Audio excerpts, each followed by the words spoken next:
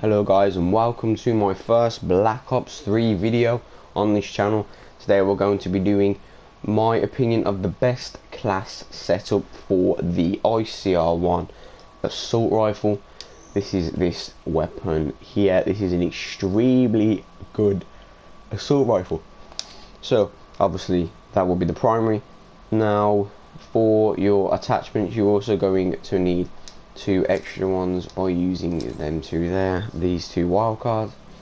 The four attachments you're going to be using is quick draw, grip, high caliber and rapid fire. These are extremely good. Quick draw just enables you to aim down sight, so you have a chance to maybe, you know, submachine guns at close range and just be able to latch onto your enemies a lot faster. Grip just lowers the recoil. Now this thing has insane stability anyway, but this just really makes it a laser beam, so I really do suggest you put this on just to experience the laser beam of a weapon it is. High caliber, so you know, sometimes if you flinch and your gun goes up, you hit them in the head, you're pretty much just going to kill them instantly. And rapid fire to get them shots off a lot quicker and to try and speed up your kill time. These four attachments in a combo on this weapon are absolutely insane of a weapon when you add this together, and I really do suggest you using these attachments. Now for reasons, because we need 3 perks, you will not have a lethal, a tactical or a secondary, which you don't really need because this weapon can do everything all on its own. It really can. For perks, we're going to be using flat jacket, fast hands and tactical mask.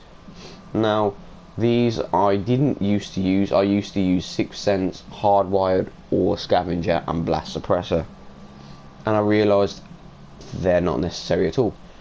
Now these really are.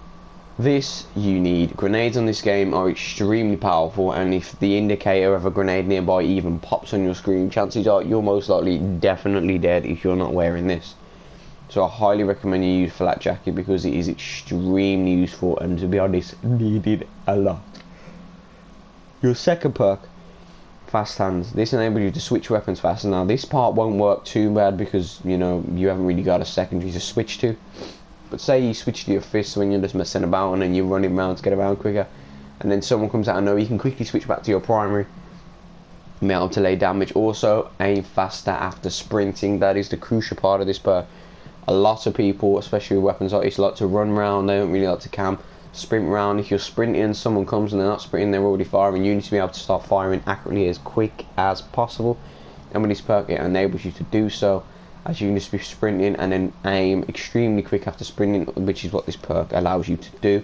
So I really do suggest you guys trying this out. But if you guys are not too keen on using that, I suggest hardwired, so you're immune to counter UAVs and things because they're really annoying, or scavenger if you want to go on longer kill streaks.